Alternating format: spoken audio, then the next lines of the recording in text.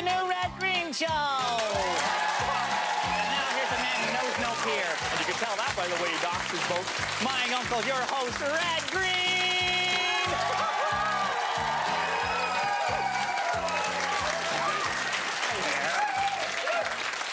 Thank you very much. Unfortunately, having a little trouble with the phone lines up the lodge this week. Excuse me a minute. Stop using the phone. Excellent phone manners. It all started when Harold hooked up his combination fax modem and waffle toaster. Ended up welding everybody's phone lines together so we all get every call. Oh, that's gonna be my computer friends. Uh-huh. Wrong number.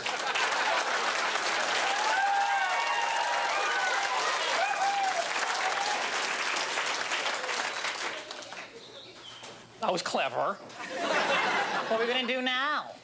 Well, Harold, the phone system won't be fixed by the phone company because all they keep carping about is unpaid bills, as if that's going to make any difference now. So we're switching to a better system, Harold. We're going to abandon the phones. We're going back to CB. Downwind danger. Come in, downwind danger. Downwind danger? Stinky Peterson.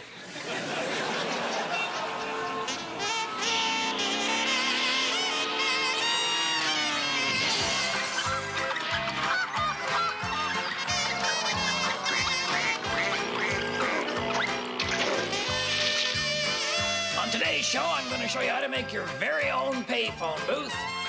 Buzz is going to bring us a barrage of opinion without any particular point. I'm going to try to get Mike to finally accept responsibility. And Garth Harbrell's going to try and bag a few geese.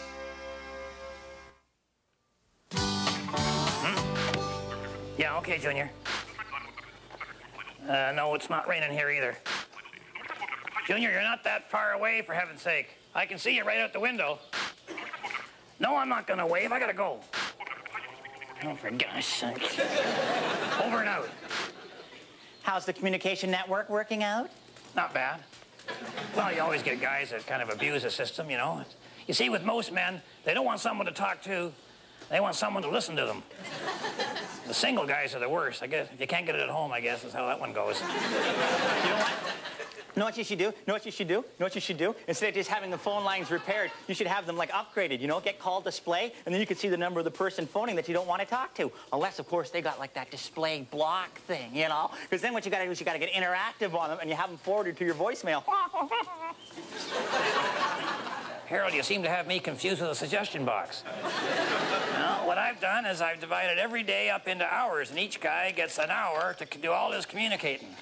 See, I got 9 to 10 p.m. on Thursday. Oh, that's great. Well, am I on there? What hours do I get? Am I on there? Yeah, you have 3 to 4 a.m. Tuesday morning.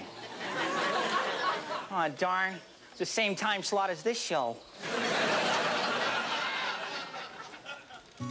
Now, Bill's radio show is going to feature bowling. You want to stay tuned a little bit later in the show for that. He's just practicing right now. It's 10-pin, isn't it, Bill?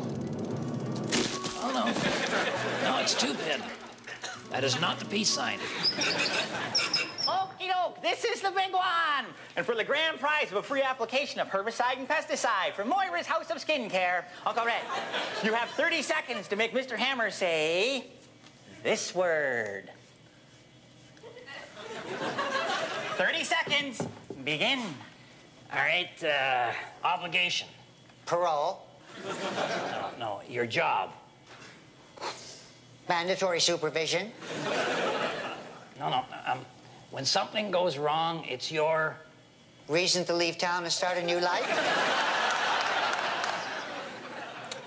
Your behavior is your... Downfall. Start a new approach here. Your wife and your child are... In Alberta. I think. No. It's Atlanta. Georgia. But Mike. Legally, they are your... Monthly installment.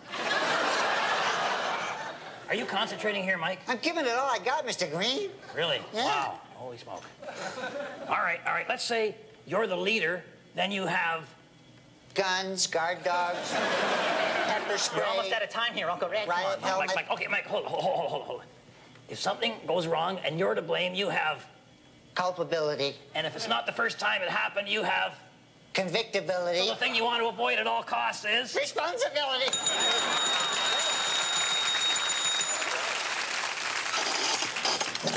Oh, get your rods out, boys, and let your sinkers fly. Set your hooks and lures, but be sure not to catch them in any part of your eye. And I know we've had our fun with cards and jokes and beer, but if I don't go home with at least one fish, my wife won't let me come back next year. That's true. Well, I'm sure our CB radio thing is going to work out, you know, all right. But just in case it doesn't, and we have to go back to the regular phone system, I thought I'd take this week's Handyman Corner, show you how you can make your phone profitable. That's right. I'm going to show you how you can make your very own pay phone booth. Now, I would suggest you just start off with the one pay phone booth, and then, you know, as you're successful, you kind of expand, maybe get a whole chain of them, eventually have Candaceburg and do your TV ads for you. Now, the main thing that you need is some sort of a coin-operated door, like this one on this old newspaper box here.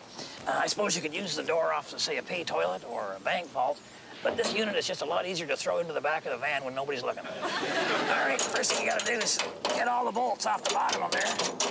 There we go, and she should just pop right off there, I would think. Oh, for gosh sakes. I hope this project's worth the cash investment.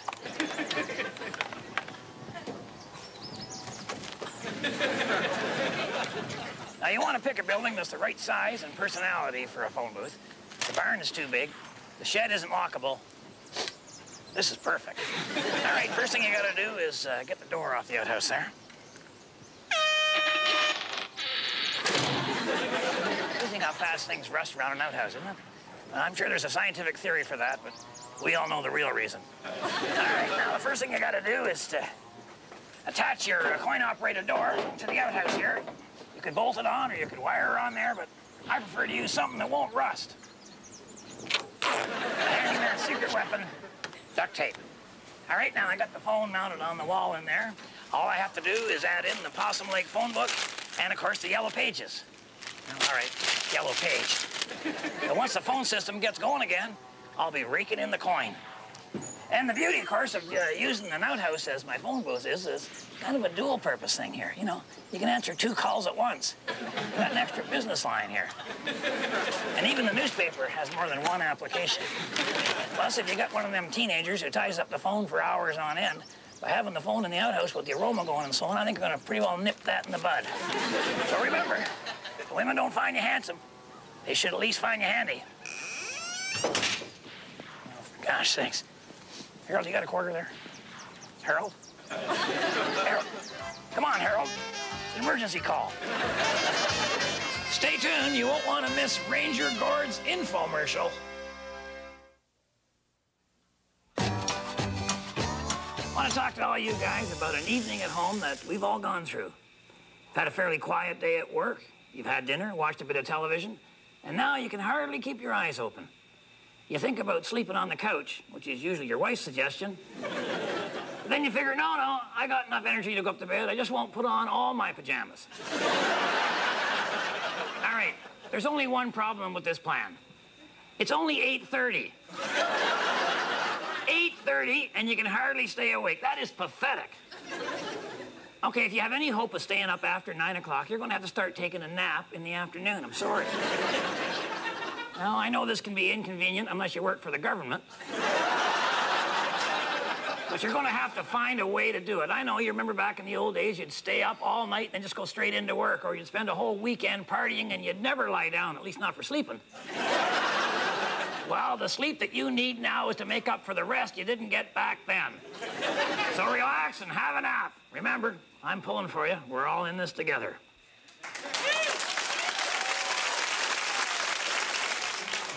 Oh, man, can't take any more of that. The Buster Hadfield Hour. 60 minutes of zither music. You'd have to be an idiot to listen to that. What? After the first week of this system, the guys had pretty well said everything they could think of. A lot of them kept talking anyway. Others switched to different kinds of music, and some of them even started getting guests on their shows. Oh, yeah. I got guests coming on my shows. I got Kathy Lee Gifford, and I got G. Gordon Liddy coming up. The topic is hobbies. You got them for sure, Harold? Well, no, not for sure. You know, but I left an email message on the internet. I'm hoping someone will relay it on to them. I understand that Regis is wired. So anyway, our phone system has turned into a radio station with the worst programs you ever heard in your life. Moose Thompson's show is What I Ate Today. Stinky Peterson Up Close and Hazardous. The Old Nan Sedgwick Inspirational Hour. I heard that one. I heard that one. Does he speak Latin or do you just have his teeth out? I don't mind a little friendly competition, but these guys are taking it so seriously. Well, there's one way to fix that, Uncle Red. You can have the phone systems repaired, and then you can just cancel all the shows. Oh, no. Not all the shows, Harold. I don't know if you have a sense of the ratings, but I happen to own Thursday night. Red's Easy Listening Harmonica House.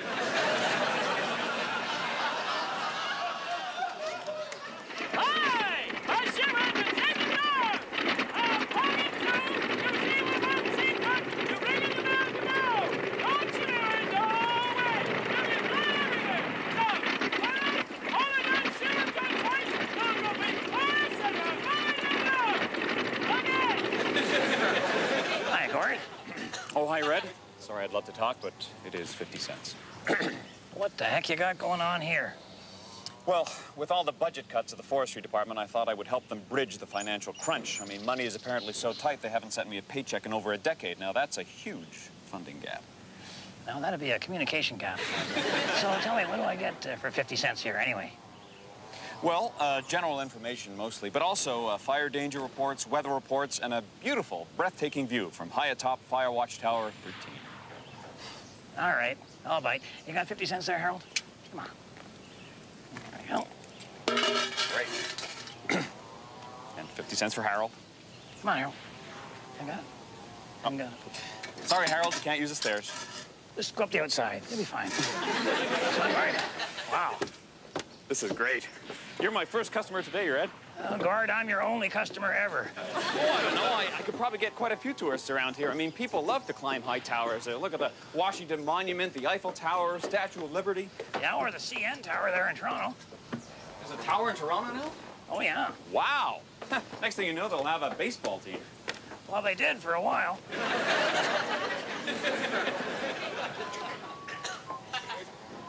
Oh, Harold, finally, welcome.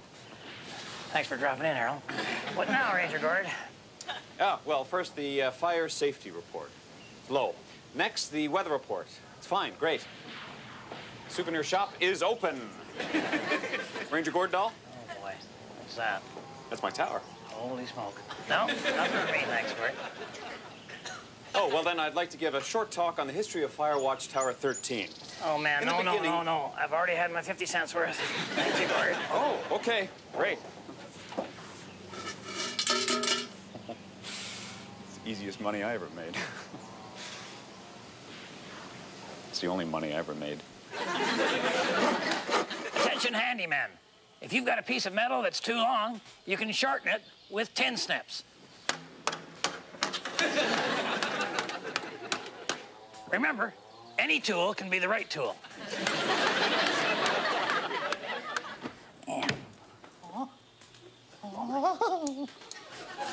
What is it with people? This CB thing was supposed to be just a fun way to communicate, and then somebody figures out a way to make money out of it, and everybody starts taking it way too seriously.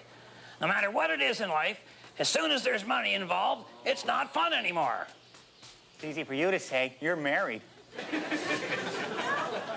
I don't know what that is, Harold, but make sure I'm out of the building before you plug it in.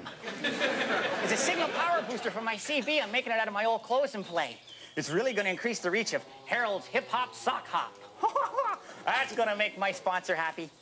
Sponsor? You got a sponsor? What, acne cream? No. Stodgy's Pickles. The old-fashioned experience pickle, the pickle that keeps on giving. Well, I'm sure. You see what I mean? Everybody's taking it so seriously, getting guests, getting sponsors, and the guests want bus fare and donuts, and the cost goes up, and then they got to get a bigger audience. And so they're starting to weld ladders together, so they got a bigger antenna, and they're starting to put clotheslines with stove wires on them, make a big thing, and beam it out, and it's getting to be a real pain. Have you seen Jimmy Gristle's show? It's called Shock Radio. And it's shocking, too. It's the grossest thing I've ever heard. Worse than the names the kids call me on the school bus. True. Harold, you've been eating too many of your own pickles, I think. And not just any pickles. Oh, man. Stodgy's Pickles. Pickles grown in the shade for a greener green and a more natural flavor. Now, there's the slogan, Stodgy's Pickles, for people who want a pickle where the sun don't shine. Hi, Ranger Gord here. You know, the mail service up here is not great because in the 16 years I've been up here, I haven't received one paycheck. And Mom, I guess none of your letters have gotten through. So Red here has kindly allowed me to use this airtime to send you a personal message. Thank you very much.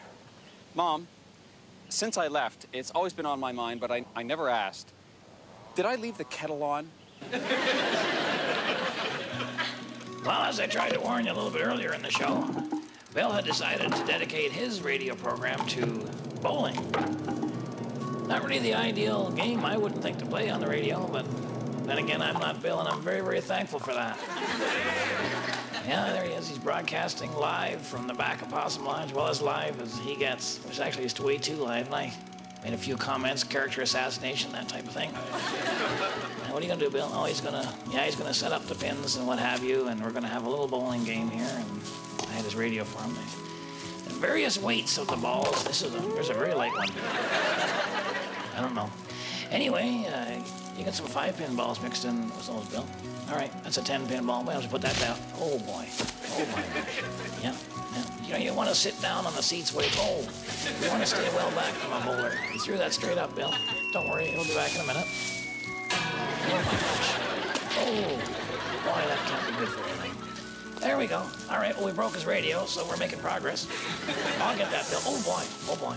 Sitting out in the sun, you know, the black balls really absorb the heat. You be careful there, Bill. The balls actually kind of almost changed their form. That was kind of spongy on us there. And, oh my gosh. Big cleanup job. Oh, just wiped that on. Never mind. All right. Now we created some shade with a lawn chair I had brought in the back of the van, and then Bill grabs a 10-pin ball. And the thing with bowling, I don't know why some people feel they have to cheat. What about the foul? Bill, the foul. We haven't got a foul line. We need a foul line. You can't go past it. That's cheating. You can't. You gotta put something. Grab the pitchfork, get the pitchfork. Lay that across, now you just don't go by that. Well, Bill thought, well, that's way too dangerous. Oh. So he thought what he would do is maybe take the dangerous part off the pitchfork, which is, I believe that's called the tines. So he was, you know, if you had some line dance music going right now, you'd swear you were watching TNN, wouldn't you? Anyway, he's trying to get the handle off there, and there she goes, no problem. Oh my gosh, here comes the handle. Oh, my golly. I can carry the flag in the parade now. All right, so there's our line. I don't know, I think 10-pin is just a little too rigorous for me. The pins are too far away. It's not my fault. Bill, lots of juice here. Let her go. Oh. Head down the ravine. I guess, Stinky's car. Man. Tough to explain. Let's count our score. Bill, you got, let's see, 2 strikes. I got a spare. Stay tuned to see Harold listening to his Sony Dorkman. Guard Harville here, Animal Control, with another feature on the animals in your life. Come on in here, Red. Where'd you get the hand there, Garth? Mime school? No, Red. I was pulling rats out of a basement sewer trap, and my watch band came off. Well, I guess rats really like shiny things, because, boy, I had to give one a heck of a bite to get it back. Boy, that sounds awful dangerous, Garth. Oh, no, just another super day on the job. You know, for all of you kids who may be going to college, here's a perfect example of what a fine arts degree can do for you. Got an animal feature for us at all today, Garth? Huh? Animal feature? Oh, yes, geese. Canada geese. Sure. Magnificent bird. Oh, yeah. Beautiful flyer. But, boy, they got a large intestine like a sausage machine. Now, I got a whole pack of them out of Possum Park. Oh, yeah. Everybody's complaining about the geese down in the park there. Yeah. Oh, yeah, about eating the grass and the droppings and whatnot. Well, not so much that. More that the meat is so tough and real greasy. You know, it's sometimes hard to swallow. I'm going to forget I heard that, Red. All right, fine. All right, good. Give me a hand with this. All right. So, what are you going to do with the geese after you catch them? Well, I'm going to take him over to my boss's house. He and his wife are on vacation for a couple of weeks, and he ordered me to cut his grass. Well, if that's such a good idea, Garth. They're filthy animals, you know. Oh, I know, Red, but so are the geese. It's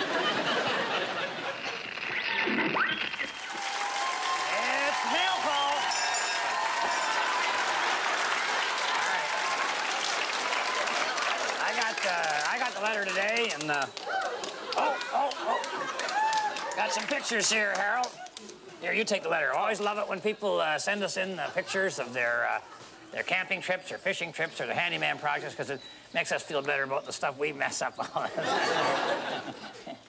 Well, already, apparently... No, let me guess. Not the greatest pictures. Looks like some kind of a wild animal, could be a sea creature, I guess, of some kind. Dear Red, here's some pictures of my wife, Marcia, giving birth to our daughter.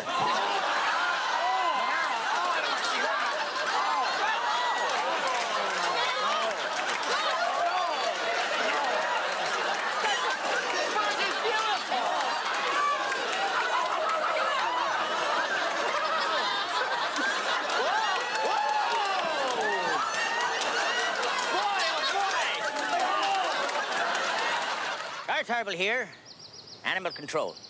Reminding you that the best way to spot animals is by studying the tracks they leave.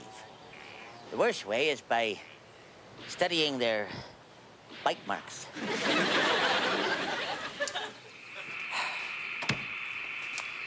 Well, the Possum Lodge radio station is officially off the air as of midnight last night. What are you listening to, Harold? Nothing. I know. Possum Radio Network shut down. Oh, okay. How long were you going to stand there listening to dead air, Harold? Depends. How long were you going to talk?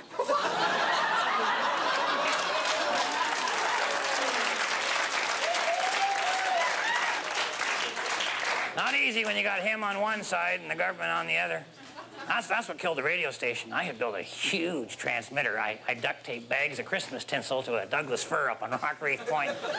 Man, was I getting the signal out there. I was getting calls from Tibet, Timbuktu, and unfortunately, Ottawa. And it was the government, and they wanted to know if I had a broadcaster's license. I said no, but I got a learner's permit. You know what? Maybe we should get a license and we can have our very own radio station. Oh, no, Harold, no. I don't want the government in my life. I'm married and I work with you. I don't need anybody else telling me what to do. Okay, forget that then. Oh, you know, radio's dead anyway. We should get a television station. No, Harold, I just want to have fun. I don't call television fun. You don't call this fun? I don't call this television. Well, it's meeting time now. Yeah, you go ahead, Harold. I'll be right down. Yeah, all right. If my wife is watching, I'll be coming straight home after the meeting, and now that I'm not in the radio business anymore, I'm no longer king of Thursday night. Maybe I can go back to being prince of Saturday morning, if you know what I mean. And to the rest of you, thanks so much for watching. On behalf of myself and Harold and the whole gang up here at Possum Lodge, keep your stick on the ice.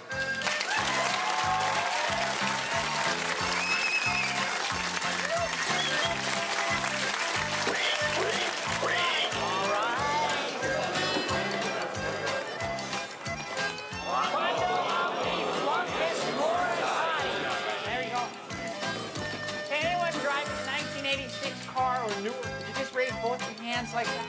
1986 or newer?